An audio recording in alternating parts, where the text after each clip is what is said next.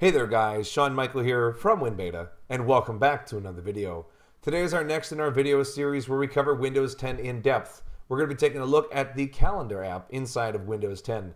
Now usually you'd see my beautiful face inside the lower right hand corner of the page, but because there's so many settings and personalizations inside this app, I'm actually just going to be here in the intro and the conclusion. Let's go ahead and dive right in. So the first thing I want to say is thank you for this beautiful wallpaper. If you'd like your wallpaper featured in the next video, just share it in the OneDrive folder that I put in the accompanying article for this video.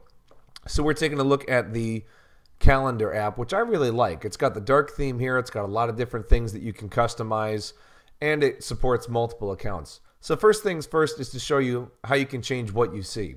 So you have days, but you can also customize if you just want to see today or you want to see a certain number of days. You got a 3-day weekend, you can select 3 days or anything like that. You got day, you got work week, you got week, you got month. If you're busy looking at way down the calendar line, maybe you have a holiday coming up, something like that, kind of get lost, you can just click this today button. It takes you back. So if you're looking at the view here, you can see that I have multiple different calendars. One's in blue, one's in pink. You can select which ones are shown if you go into this little hamburger menu and then you click one of these down arrows or see what's available.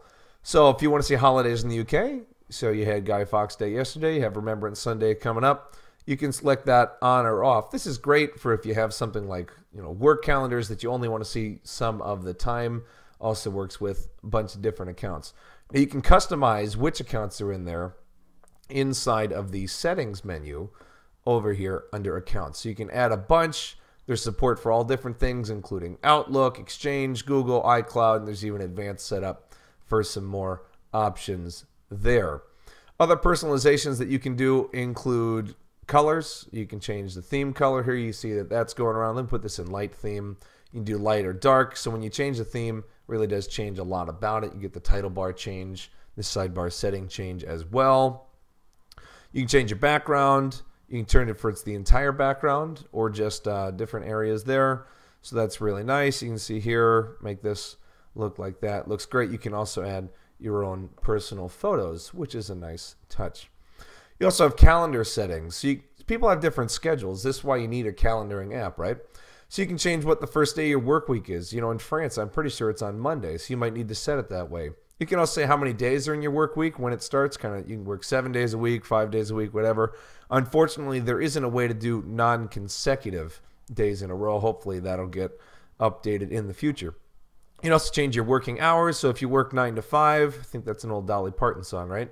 So you work 9 to 5, there's that. But if you keep more of a night owl schedule, you can do that too. You can go ahead and say, hey, start that at 5 p.m. and end it at 7 a.m., maybe the next day, something like that. So that's really nice. You can customize that. You can also have week numbers, and you can change different things inside of this app. Great feature also is alternate calendars. You can enable that. If you want the Hebrew calendar shown, there's also support for a bunch of different other ones that you can see here, and you can change to even other things like the if you see here that had the Hebrew lunar calendar if you want to go like that. So that's great. Really good options there. I'm going to switch this back to mine, but it's great to have alternatives. Customization is always positive inside of apps. Now you may have seen here that these apps these days have little weather icons, and that's wonderful. You get a forecast coming up. This also shows up in month view, which is actually pretty nice. Now that's powered by somebody I think it's powered by Forska, and you can change that to Fahrenheit, Celsius, or match your regional settings. So that's great. If you're used to one and you kind of move to a country that has another, it would be a big hassle to have to follow that if you used to one your whole life. So that's it for like the customization, personalization, that sort of thing. It's really easy kind of to do, and it's really easy to handle. I really like it. It provides a lot of feedback a lot of customization in terms of layout. It shows you the current time and everything like that. It's honestly really solid. But that's just the layout. You have to actually use it. You need to be able to look at appointments, need to be able to set appointments. So I had a lot of things from my different calendars. So like last night I had football practice. If you click that, there's all sorts of details. You can edit this. This is a series because you got to practice every week, or at least every week, right?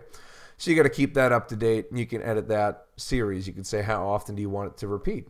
Maybe you want it to only repeat every other week. If it's something you only do bi-weekly. You set an end date. You can have different, starting times. You can easily share it with your friends, change the title, and even add notes. So that's really nice for events that are already there. You can also add events, and the menu is going to look really similar. But before you get that full-size menu, you get this little itty-bitty menu for just basic details. You can say, post video is right there. You want to post that video, you'd add time. Is it all-day event? It's not an all-day event, something like that. Then you get that more detail, and it looks, I wouldn't say exactly the same, because, that is what it is. You're just altering the details of that video, which is wonderful. So, yeah, the calendar app, again, it's not super powerful. I wouldn't say that it completely replaces the paid version of Outlook calendaring. It doesn't have quite every feature. But for it to come with Windows 10 is really nice. It's got a really sweet level of customization. And you can really make it look like you and support, what you want for your calendaring needs. So that's it for this week's video. Next week, we're going to be taking a look at the Mail app, which is directly connected into this calendar app in terms of settings and all sorts of different features. See you on the next one.